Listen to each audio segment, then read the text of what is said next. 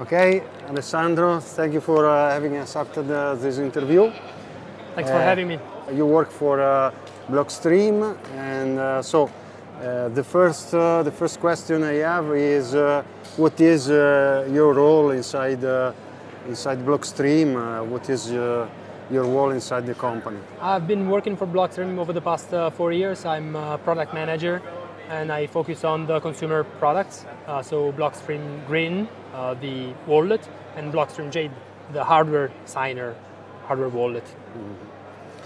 Blockstream Jade, it is a signer device. It is a wallet widely used. I think that you had in the last month a rise of sales for this wallet. What are the main features of this wallet? So compared to other hardware wallets, it definitely comes much cheaper than all of the other ones because it doesn't have a secure element on board. But still, it compares in terms of security to maybe a ledger device, for instance, with the difference that Jade is a completely open source, open hardware wallet, open hardware device. So that means that you can basically buy the components even from AliExpress, for instance, for very cheap and reconstruct it yourself. It's a completely, type of do-it-yourself spirit type of hardware wallet. What this means is that it has had over the past years since it has been launched a couple of years ago, a lot of scrutiny, and all of its components have been broken apart and been checked. Both the firmware running on Jade and the hardware are open source and open hardware and can be checked by anyone.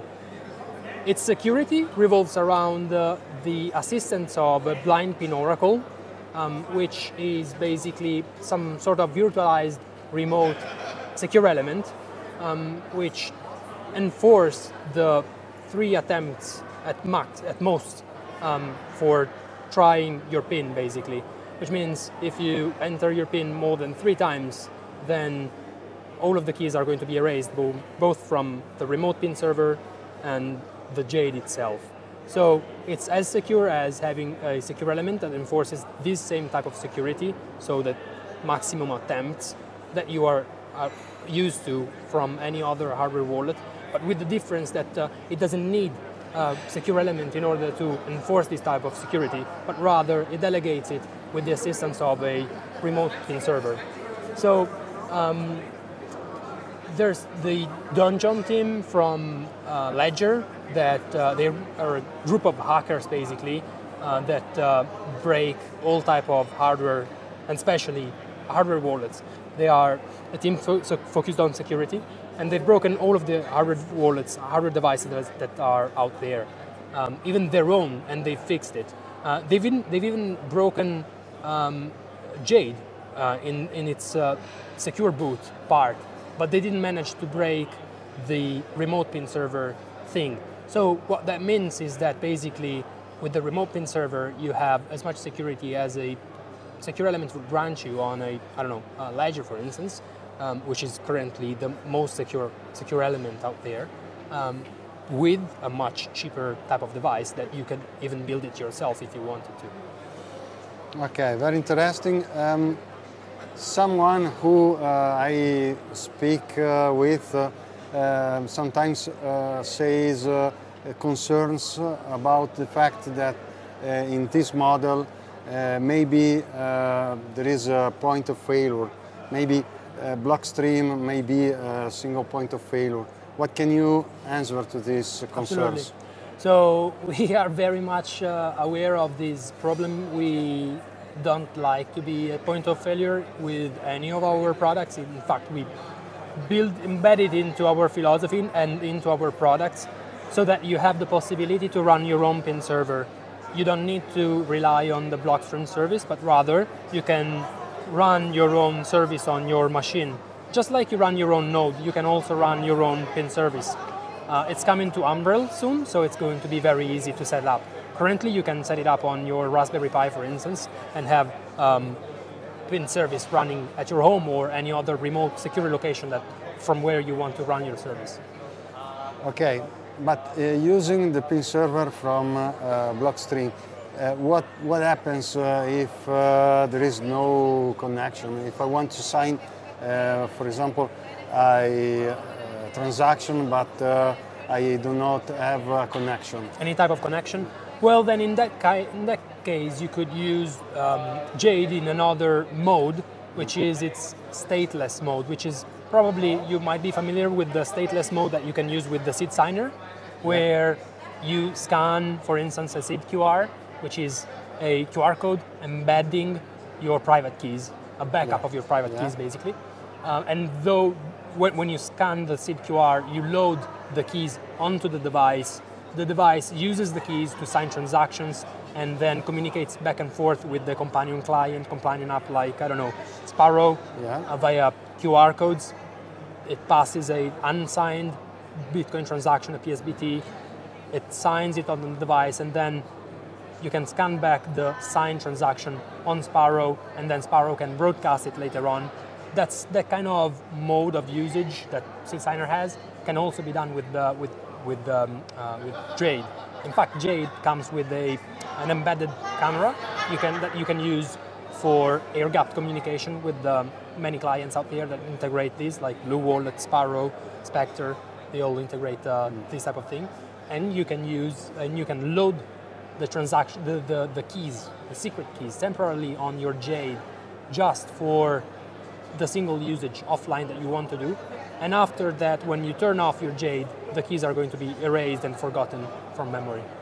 So it's something similar to Spectre 𝗓𝗏, for example? Exactly.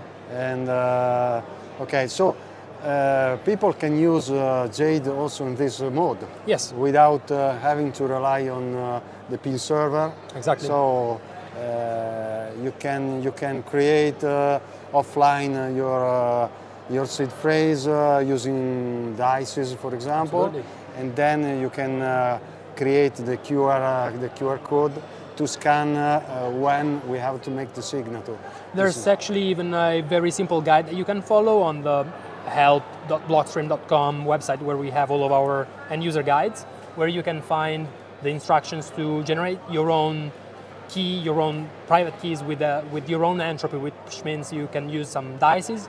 And there's a guide that guides you into creating the 24 or 12 words recovery phrase, seed, and then you can export it and draw it yourself on a template where basically you can embed your secret into a QR code.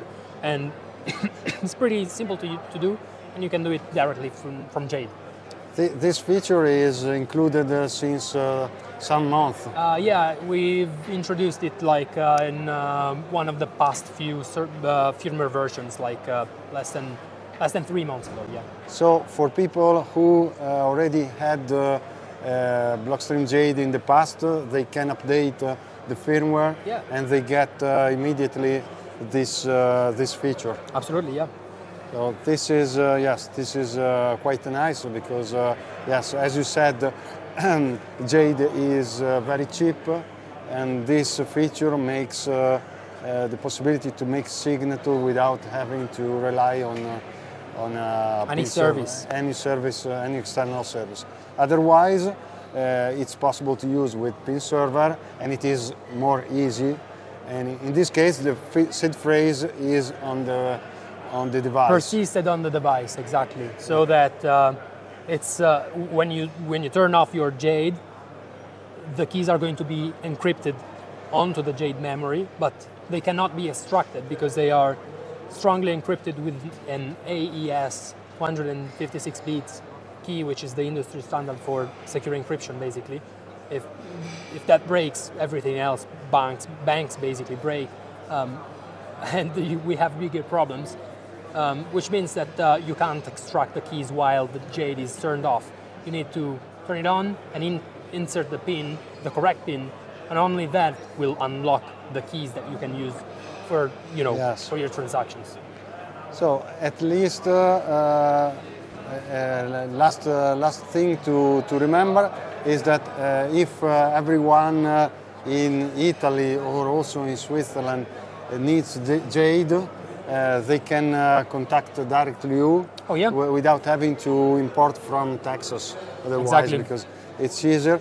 For example, many of my followers are in Italy or in Switzerland, so if you are in our Telegram group, you can contact directly Alessandro and ask for jade, to purchase a jade, and he is available. It's all. Thank you very much for this interview, and very nice to have this interview. Thank you very much.